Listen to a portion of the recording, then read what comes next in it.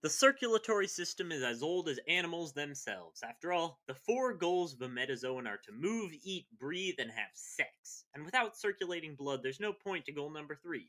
Oxygen is critical to us animals because we need it for our mitochondria to break up carbohydrates and make energy. The oldest breathing mechanism was just diffusion, breathing through the skin.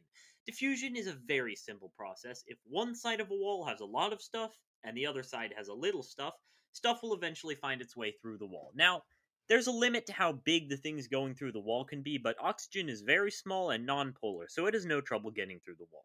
And that's a fine process for sponges, who are covered in holes, jellyfish and comb jellies, who, are jellies, and acoelomate worms, who are squishy and useless, but if you want to be active like a protostome or deuterostome, you'll need to actively suck in oxygen.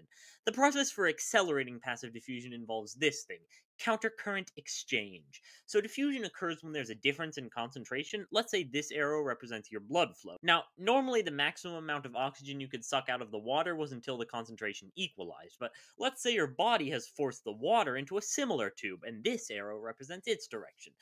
This blood will have the lowest oxygen level, and this water will have the highest. If they're going opposite directions, they'll both increase or both decrease. As the oxygen level of the water decreases, it will be posed against lower and lower concentrated blood, and it will find it has more and more to give. Our organisms found that they would have more oxygen than they would know what to do with, and all they had to do was boost their blood pressure and find some way of forcing water into that tube. So, the bigger the arrows are, the more oxygen, and the more energy, and the more life. Let's look at protostomes first. Protostomes have a cardiopulmonary system similar to that of the common ancestor of all circulatory systems. One of the biggest upgrades is the replacement of the entire skin drawing in oxygen to a couple of well protected pouches. This allows them to upgrade their skin into an exoskeleton, or, normal skin. The second upgrade is, of course, blood flow, creating the red arrow. Crabs and spiders have book gills, which are called that because they're layered like so. They make the blue arrow using what's called a scaphognathite, which pumps water in and out of the chamber. Spiders don't need to pump it because it's air, it flows in and out on its own. Spiders also have spiracles, these tiny little holes. Insects have only spiracles, which suck in oxygen and distribute it to nearby tissues without using countercurrent exchange. The blood flow isn't even connected to them, so it's pretty much every man for himself, and the density of spiracles on an insect provide a limiting factor for size. Lobsters, whose book gills scale up with them, can grow arbitrarily large, or at least respiration isn't the limiting factor. Spiralia, the chewy protostomes, have a much better cardiovascular system because of one big change. See that? That's what's called an open circulatory system, and it means that the arteries just kind of turn the blood loose into the cells and trust that they'll eventually find their way back to the veins. If that sounds stupid, that's because it is, and the Spiralians upgraded to a closed circulatory system that uses a network of capillaries to delegate the blood to the cells. Annelids are the simplest, and they breathe through their skin. Instead of a single muscular heart that beats, worms have up to 10 beating blood vessels. Cephalopods are a bit more complex. They have two lung-like cavities that suck in water, and the blood gets expelled from the heart, flows through the body and loses its oxygen, then splits into two and gets refilled by the gills. To give it the extra push it needs to get over the finish line, two additional branchial hearts are added. This is typical of the protostomes, quantity over quality, but if you'd rather have one really good heart than three okay hearts, we can turn to the deuterostomes.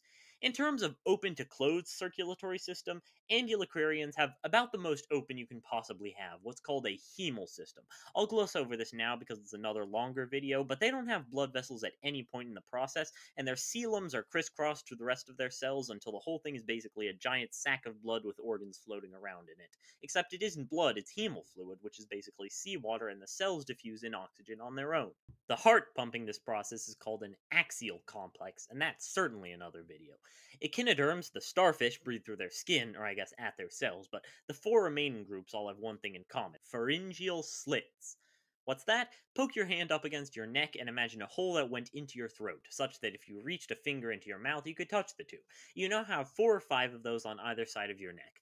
What's the purpose of these? Well, something called filter feeding. The process is you take in a big gulp of seawater and then you can blow out all the water through the holes in your throat, leaving only the fish and stuff.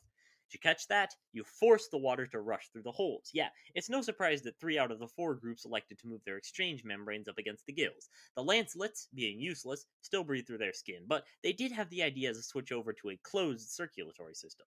The vertebrates were on board. The tunicates might need some time to think about it. So, here are vertebrates. Blood is pumped out of the heart. Note that the heart is dealing with the deoxygenated blood, unlike a cephalopod, then split up to get oxygenated by the gills, which have water flow past them in a countercurrent exchange. From there, blood delivers oxygen to the organs in a closed circuit and arrives back at the heart ready for more oxygenation. Say that's quite a lot of organs. Are you sure this is going to be enough to power a whole organism? And the answer is no. We need upgrades. The first one is a two-chambered heart. You see, currently the heart functions a lot like a siphon. It has one-way valves on either side, and it just squeezes and wait for it to reinflate. Squeezes. Let's upgrade that to two chambers. This change is monumental. Now, there's no need to wait because the pressure doesn't need to equalize in the vessels.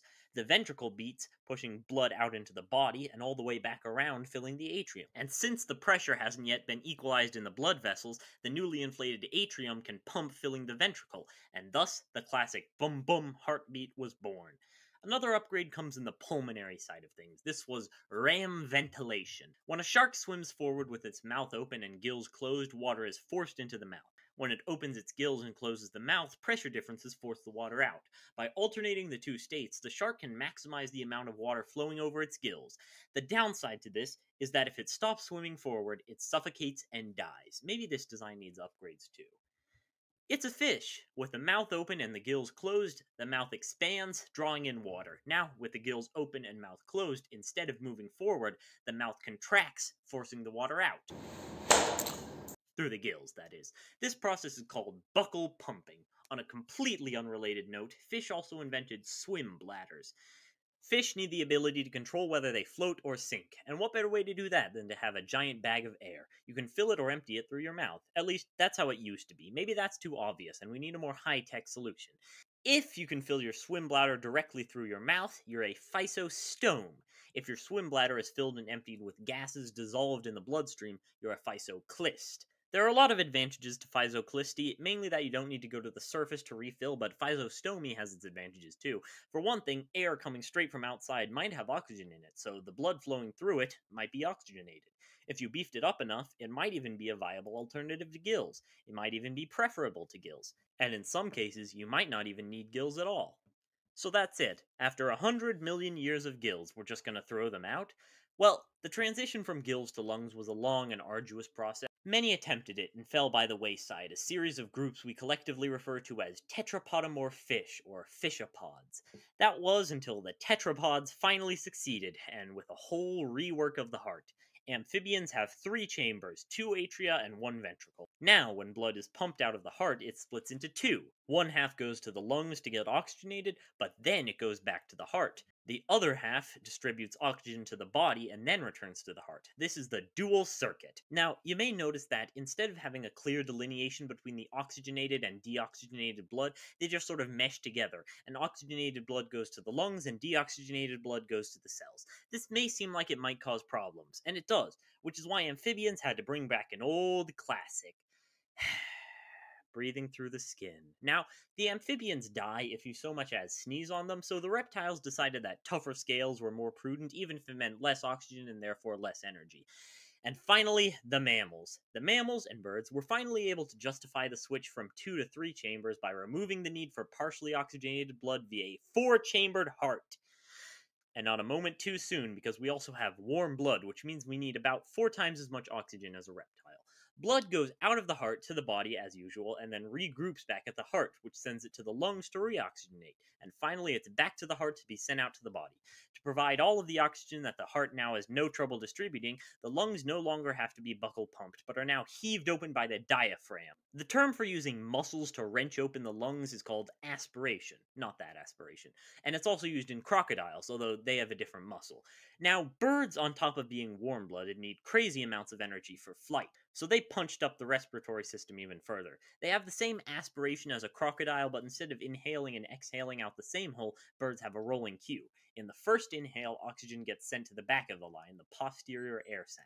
On the first exhale, it gets sent into the lungs where the oxygenation occurs. The second inhale sends it to the anterior air sac for holding, and then the second exhale evacuates it from the body.